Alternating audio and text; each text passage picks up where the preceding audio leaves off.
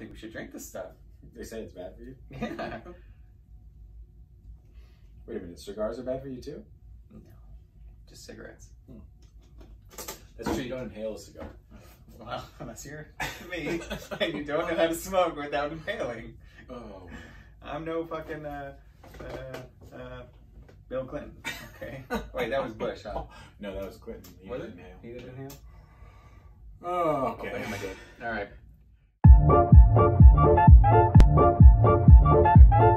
Hello! I'm gonna stop doing that now. Welcome to...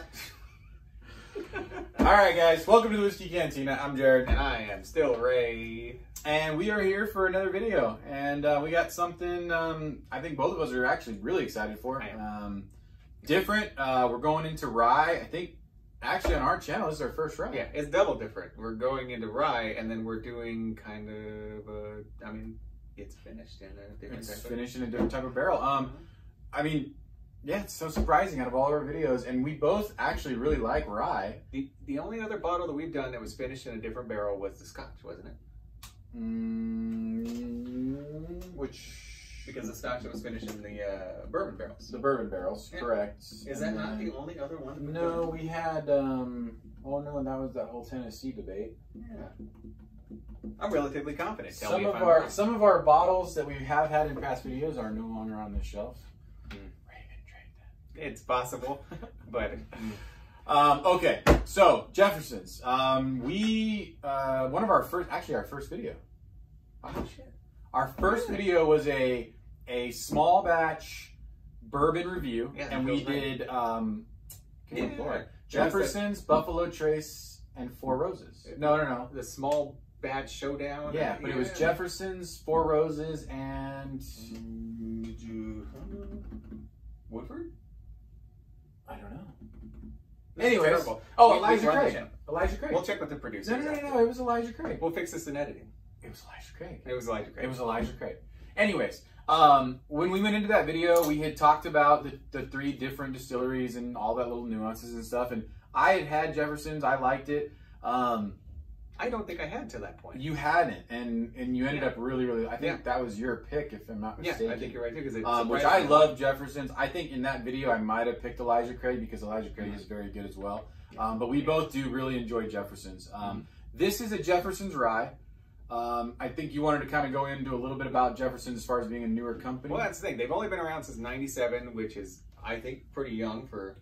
Very young considering how long this stuff is aged. Yeah. So they've only been around since '97. The last time they did a rye was in '08. I don't know anything about what they did that last time, but I do find it very interesting that when they decided to do another rye, that they decided to finish it in Cognac casks. In Cognac casks. Because, from what I've heard, their opinion was, look, ryes are good, but they're not sippers. So they wanted to make a rye that was a sipper. Ryes generally are for, I don't know if we share this opinion, but we haven't had too much rye yet.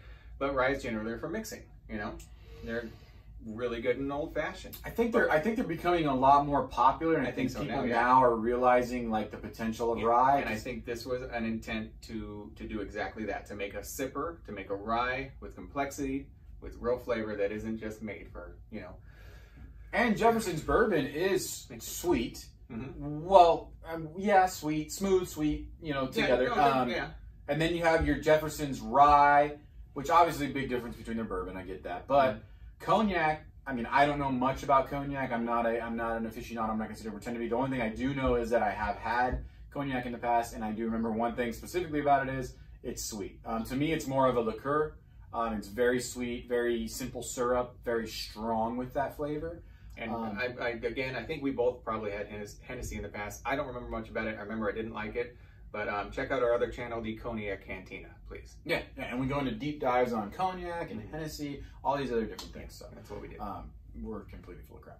Now, let's try this. I'm super excited. I love the bottle. I know I talk about bottles a lot on this, but I like the little green stamp there. Green's my favorite color. This kind of reminds me of like a tequila bottle. I just dig it. I like the big, heavy wooden cork. Yeah. I think this is a very, very cool looking bottle. Yeah, they got a good setup. These bottles go for in the neighborhood of $70. It's funny, when they first released in our area, at least, I think they were in the neighborhood of like 55, 60 bucks.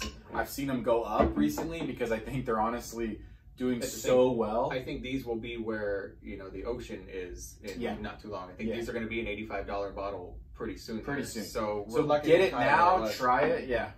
But again, what do we have for proof actually? 94. Oh wow. I didn't realize it was so high. That's good. 94 proof. Yeah. Yeah. Cognac cask finish straight rye whiskey. Just so you guys know, straight rye, same thing, bourbon, it's got to be 51% rye as opposed to 51% corn, and aged in new oak barrels. No specified amount of time, just like bourbon. But in the U.S., it's specific guidelines. So for this particular bottle, the mash bill is undisclosed. Don't know what it is. All that we know is that it's at least 51% rye, like Jared just said. And then we know that they finish it, this Jefferson's does this bottle in Cognac casks for at least 9 months. Do we know the age statement on the initial rye Jeffersons prior to the 9 months? I should know that. I did not, I didn't write it down. I didn't take notes on that. We'll add it in post. He does that. It smells good. It smells really good. It smells sweet. I mean, it's sweet, but not... Yeah, it's interesting that it smells so sweet. It's dried fruits to me. I pick up on some raisins, or maybe even like some prunes. It's sweet, but yeah, I can see what you're saying. Like, yeah, like it's just sweet. Like it's like, but it's sweet like a molasses or like a darker sweetness, like a darker sweetness. Yeah. Yeah, but I certainly pick up on prunes. 94 proof, not. No ethanol. No. Nothing.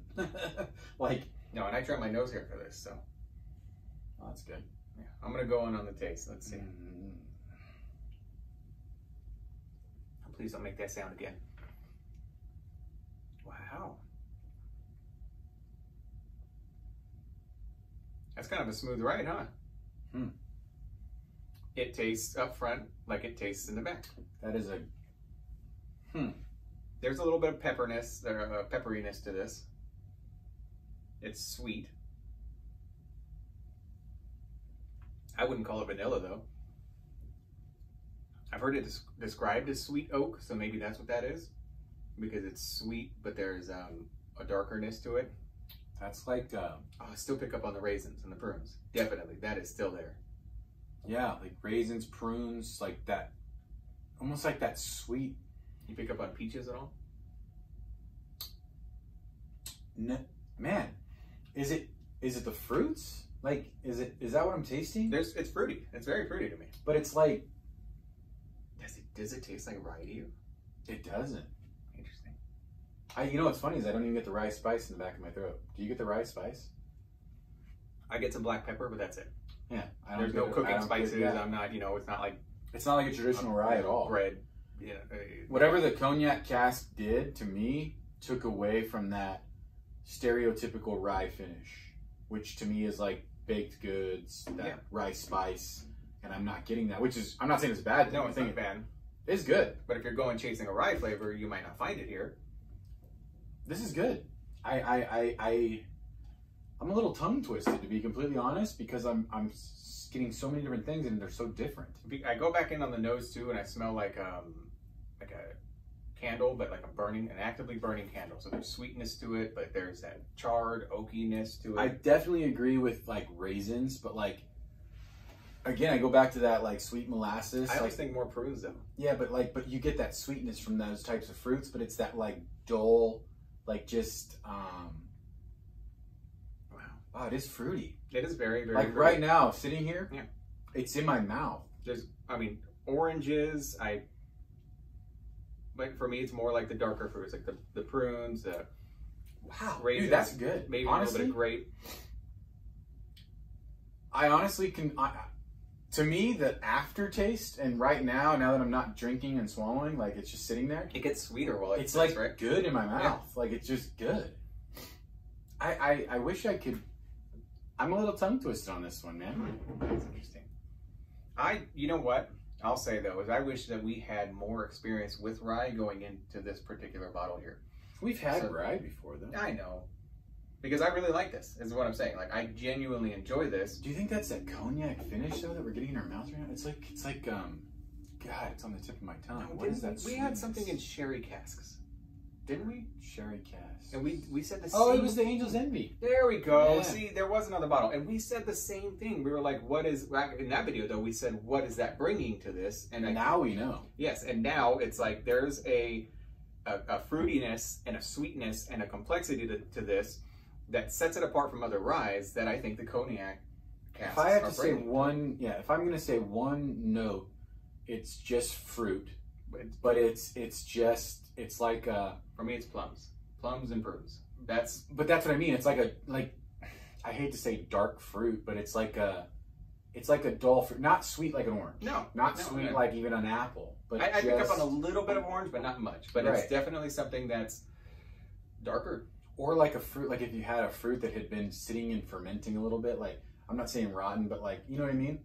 Like that, where you start to really make, you know what I'm talking about. You know, when you find a fruit under your bed that's been sitting there for a while, like, I don't want to get up. I guess you could say, you can compare it to a plum. Typically plums, you get really soft. And this is, this one's maybe a little softer. The sweetness on a plum is usually muted. You know what I mean? It's there, but it's like... Yeah, no, I know what you mean. I'm having a hard time, like, just... I think we're enjoying it. It's super good. What I think is happening, and I think it's complex. And it's a little bit hard to put your finger on, but in a good way. It's a fun ride. This is a really good bottle. You know, it's sugar, but Spice. Like, literally though, if you put everything nice. I've used that before. I know. But you can't use it again. That was the whole thing. We had this whole Powerpuff Girl thing. And... Oh God, you can bring those up again. Almost like if you put like honey in tea. But if you put honey in tea and you really like swirl the honey around in the hot tea and it really dissipates maybe a little bit of sugar. Yeah. That after flavor you get from that. Yeah. There's some bergamot to it. You know, but it's but it's literally like you taste it. It's sweet, but it's not like if you were to just taste the honey off a spoon. Yeah. Completely different. Totally. Yeah. Dude, honestly, they hit it out of the park. Yeah. This is great. That stuff is good. We were excited to get this bottle. Again, this is out. It's readily available now. Get it while you can. Get it while you can and get it while it's cheap. Get it before it goes up. It's going to go up. It's totally going to, like Raymond mentioned, the Oceans. That was a great comparison because, again, the Oceans, it's unique. People started buying it. They showed interest, and boom. I mean, that price went from $60 to, I haven't seen it less than $90. Yeah, they compare that to like an Isla Scotch. So I think he's kind of lukewarm on it. I want to try it, but I'm just lukewarm based off of the reviews. I don't know what it actually tastes like. Focusing on this for now because this is what we're reviewing. Great looking bottle, and you know what's in there, man, is even better. It's absolutely delicious. I hate to say like, oh, this is a great rye because I don't know if this is just specifically like a rye like Raymond had mentioned, but whatever they did do, they did well. I guess you could say this is more of a. I would bet you that this is a great introduction to rye. Great. The problem is if you drink this and then you're going to expect that from all your other ryes, it's going to be completely different. Kind of dangerous. It's a little too good. It's really good. This is an interesting bottle. So get your hands on this, folks. Thanks for tuning into the video. Yeah. We're excited to do this one. Definitely excited for the taste. I'm probably going to have another glass of this. So I'm all out. But please hit that like button, subscribe, leave us some comments, let us know what we should try next. Because like I've said before, you tell us what to try, and I guarantee you'll see it on an upcoming video. So, cheers, people. Thank you. Drink safe, drink responsibly. Thanks a lot, folks. You know, mango is more like if you use an artificial sweetener as opposed to sugar. Because, I was going to say, like, there's almost a sweet and low flavor to this. Sweet and low. It just hit me right now in my mouth. It tastes like I just had something with sweet and low in it. Yeah, like an artificial sweetener. All right, not in a bad way. So, we are back. Hey! We found the flavor. Sweet and low. It's an artificial sweetener. It really does have that equate, and like because we started, I was saying mango. I'm getting kind of, and this is when we were just sitting here letting the flavor kind of evolve in our mouth. Yeah. And I landed on mango. He goes, yeah, because mangoes kind of taste artificial, and that was it. Sweet. Yeah, like if you put like a mango fruit sweet goosebumps over versus sweet and low versus sugar. Yeah. That's almost what it's like. It's like an artificial sweetener. But now, in a good way. In a good way. In a very, very good way. Where it's just, it's good. All right, folks. Thanks for tuning in. Go back in just a little bit. I just want to get that artificial sweetener flavor again. This is the real stuff, folks. This is what happens after the videos. So thanks for tuning in. Is this our first mid-credits or end credits scene? Yeah. Yeah, cheers. Thanos was right. Later, folks.